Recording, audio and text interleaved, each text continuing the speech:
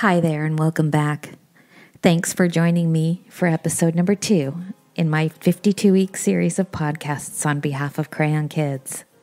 I'm excited to get to today's topic, so here we go. Life can be surprisingly disappointing, and that can be a wonderful thing. Many of you might know that I'm a recent cancer survivor. Since 2019, I've been battling breast cancer. This fact is important to today's topic in several ways. I want to share a portion of my story that helps to clarify my message. When I was first diagnosed with cancer, I experienced a lot of different emotions that came in waves. Panic, confusion, anger, frustration, disbelief, and a desire to deny that this was actually happening and was the truth.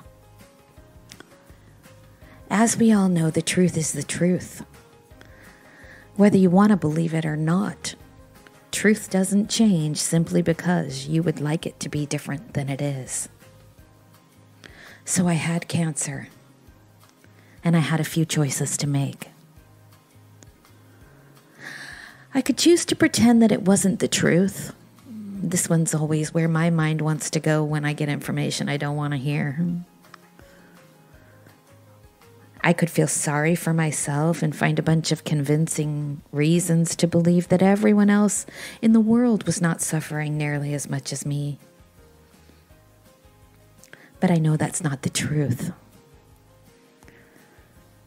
I could accept that I have cancer. More on this in a moment. I could get angry that this was happening to me, which I did. I could educate myself on what other people who were diagnosed with cancer do and establish a pattern of behavior based on their experiences. I could stop and take an internal look at myself, my life, find the things that are positive, and realize what I am grateful for today. And finally, I could do all of these things. Well, after nearly 18 months of having cancer, I definitely have done all of these things. And what I've come to realize about disappointing news is that everyone I know experiences it in their lifetime. Some of the largest strides of personal growth have come from how I react to those disappointments. Anyone who thinks that they should live their life without ever experiencing disappointment or tragedy is not being very realistic. The road of life is not a straight interstate. It's more like a 2-lane highway, sometimes curvy, sometimes straight, sometimes full of hills and climbing elevations, and sometimes it's a wild downhill descent, takes your breath away. But you know what? If you get lost on your lifelong road trip, you can always stop at the next rest area and take a breather. You can pull over at the next off-ramp and fuel up or ask for directions. The point is that you have options.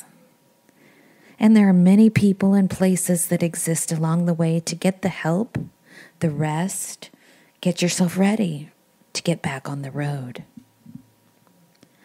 Changing your outlook on a disappointment is not easy, but it's important if you want to thrive and learn, continue to live a life full and healthy. Some days you just have to stop. Remind yourself of something in your life that's a blessing. Even if it's just that you look outside and you spot a bird flying up in the sky, or you see a ray of sun poking through those clouds. In that moment, you can accept that something is good. And you can allow yourself to soak up that feeling and carry it with you throughout the day. So am I grateful that I got cancer?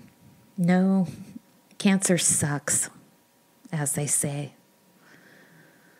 But did getting cancer allow me to take an inventory of my life? Did it open my eyes to the simplest, most wonderful, beautiful things that this world has to offer? Absolutely. I no longer find myself worrying about many things.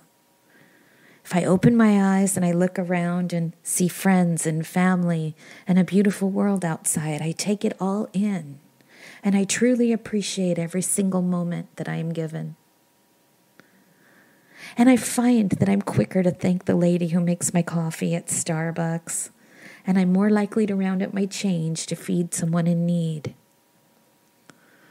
Every time I say I appreciate something, I have found that I'm repaid tenfold by others offering me their gratitude. And around it goes. So the next time that something disappointing happens in your life, I hope you'll remember these words. Give yourself permission to reevaluate your reaction. It's been one of the most rewarding experiences of my life, and it's given me the clarity to see how wonderful and how short life really is. I'll wrap up today by reminding you that you matter, you are loved, and you are so much more powerful than you know. That's it for now. This is Lynette Dodson. I look forward to sharing more with you next week. See you soon.